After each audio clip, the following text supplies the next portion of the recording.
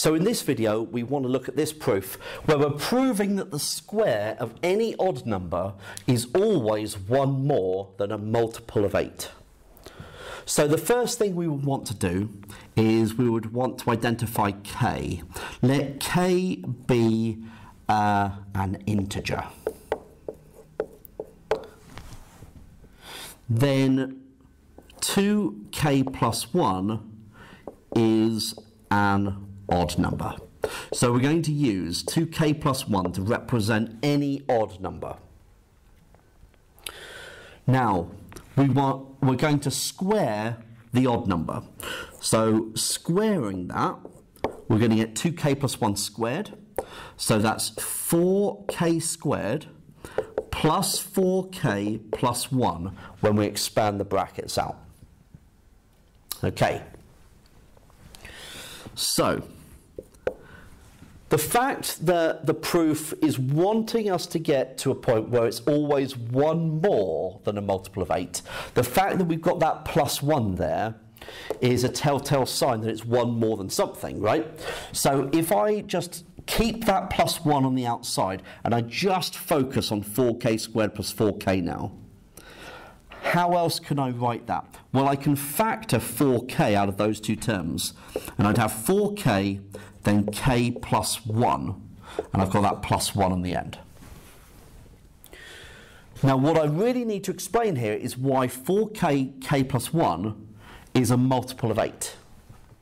And then, if I've done that, then this is clearly one more than a multiple of 8. Now, k is an integer, remember. So if k is an integer, then k times k plus 1 is the product of two consecutive integers.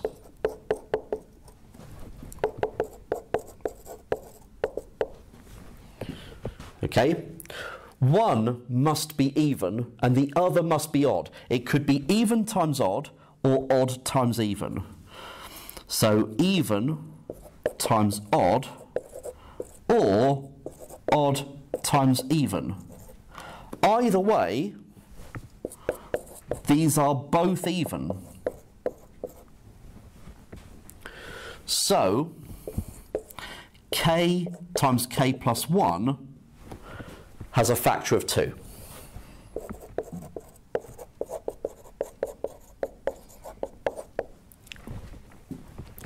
Now, if k plus 1 is a factor of 2, we are multiplying that by 4.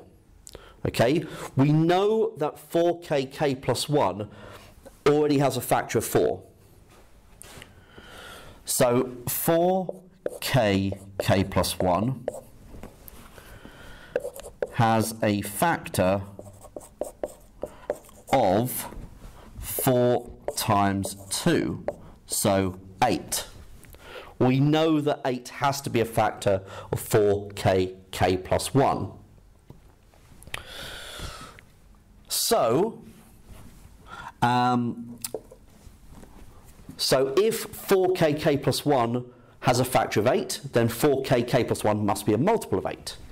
So 4k, k plus 1 is a multiple of 8. So 4k, k plus 1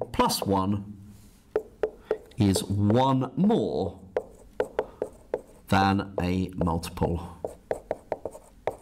of 8. And that is as required, and that concludes it. So we're seeing more of this kind of idea of getting down to this stage of a k, k plus 1, and then looking at even times odd or odd times even as part of the algebraic process.